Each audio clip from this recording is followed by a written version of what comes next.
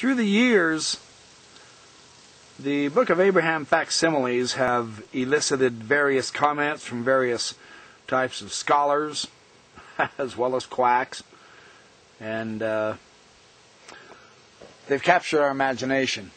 It's very interesting to discuss and see the interpretations and ideas that they've been displayed. One of the LDS scholar Hugh Nibley did probably the most elaborate studies in the 1950s, 60s, 70s, 80s, and 90s before he died.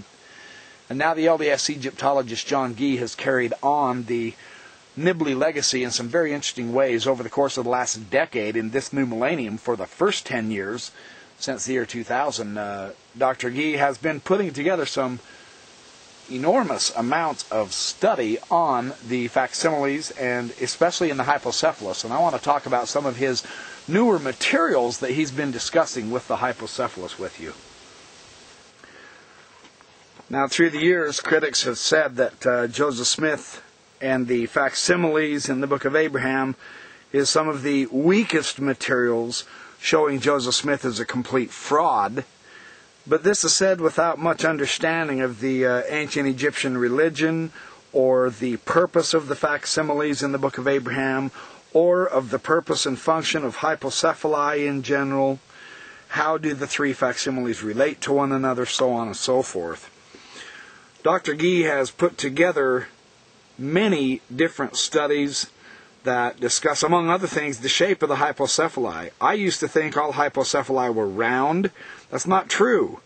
John has now found square hypocephali, and he's also found three-dimensional hypocephali, which I think is utterly intriguing. So with this new discovery of Dr. Gee's on the various hypocephali, I think it's time to reassess and reanalyze just what is going on with these things. Now, Dr. Gee discusses in the Egyptus et Pannonia, this is volume 3 for 2006, he discusses this idea of non-round hypocephali, and he classifies the typology of hypocephali also. He's gathered together 83 different types of hypocephali, and he puts them into the classification according to the rim inscriptions and other various criteria. He's translated the rims of several of these hypocephali to see what it is that the rims are saying. Now, the rim in the Joseph Smith was incomplete. He added some hieratic characters into the incomplete portion of the left lower corner, as it were, of the hypocephalus. But other hypocephali have the rim inscriptions, and a lot of the rim inscriptions have a lot of similarities, but there are also a lot of differences. And after he translates the rims of about 5 or 6 different hypocephali, he begins to describe what hypocephali are. What is the function of a hypocephalus? And here is where some new information has come out that is extremely interesting for me, from my point of view. A hypocephalus is normally thought to be a disc placed under the head of the mummy. That's what the Greek word hypotencephalon means, the hypocephali. Hypo is the Greek prefix for under, and cephalus, of course, is the head. So they thought it was under the head. This is the Greek translation. However, in between the Greek translation and the Egyptian description of hypocephali themselves, we've missed something. John Gee caught this. This is so interesting for me. This is the round facsimile number 2 in the Book of Abraham. The inscriptions are thought to be connected with Book of the Dead, chapter 162, the way to make a flame for the person. It's very interesting in that regard. He says the connection, and then there's been some disagreements with that, but he says the connection between hypocephali and the Egyptian Book of the Dead, chapter 162, is very real, and he shows the analysis of that. I won't get into that detail.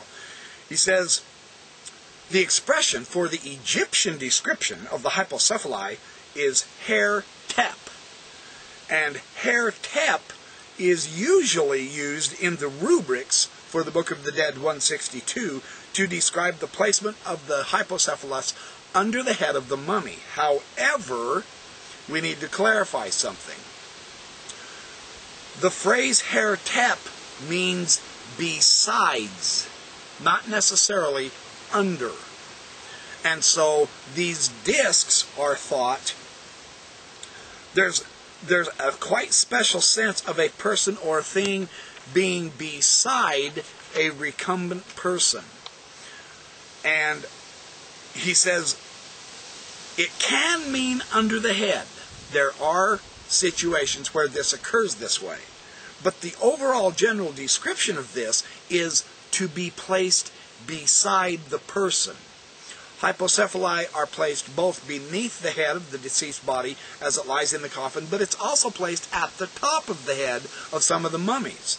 Since hypocephali are not always under the head, there's no reason to make an exception for them associated in the Egyptian Book of the Dead 162. The correct translation of Hertep in all instances is at the head of the person, or beside the head. But it's never supposed to be translated as under the head. Now, why is this significant? Because of what John Gee ties into the descriptive use of hypocephali. And this is where it gets extremely interesting. Dr. Gee notes that there have now been found rectangular hypocephali. And not only are there rectangular hypocephali, we now know that there were three-dimensional hypocephali. And this gets fascinating because the most unusual hypocephalus found in the Cairo Museum, the general catalog is number 910. It comes from the Sayyid period. It's a basalt statue of a cow in front of whom kneels a figure. Now the cow, of course, is one of the important features of a lot of hypocephali. But only parts of the legs of the figure are in existence now. The entire rest of the body has been hacked away from this statue. The inscription around the base, however, is a copy of Book of the Dead, chapter 162. The base inscription, along with the three-dimensional representation of the cow, that is so common both in the round and rectangular hypocephali, by the way, what this does is it marks this as a hypocephalus. It's just a 3D. The statue is in front of you, and around the base is the description of chapter 162. The interesting thing is, this means that whatever the human figure may have been doing, that's connected with the hypocephali. The fact that it is found on a statue from the Egyptian temple indicates that the hypocephali are connected with a practice for the living. These are not simply funeral cushions to put under the head of a dead mummy. They're associated somehow with the living and what they're doing in the temples. And this is a very significant advance in our understanding of these hypocephali. The critical edition of the Book of the Dead 162 contains only 17 copies. It provides textual variants about the translation of what this chapter is all about. He discusses several of these, and it's normally mistranslated to read, "a spell for providing heat under the head of a spirit." This is a typical translation, but this is not a correct, accurate representation of what the Egyptian means. He says the textual variants are notable, since in the earliest copies we read a chapter of placing a lamp beside an ak, AKH. So there's something to do with a lamp here. In another one of the later portions of the text, some of the earlier manuscripts also read, "Come to Osiris so that you may place a lamp beside his head." The Egyptian word for lamp is similar to the Egyptian word for flame. And the two words are not all that different at all, he says. And so what we have here is a derivative from ha-basu, the bowl of fire. Now this bowl of fire, being a lamp in the etymology as well as in form and function, is a fire pot. This is very interesting because the purpose of the chapter 162 is arguably for setting up a lamp in the tomb rather than providing heat. Why is that significant?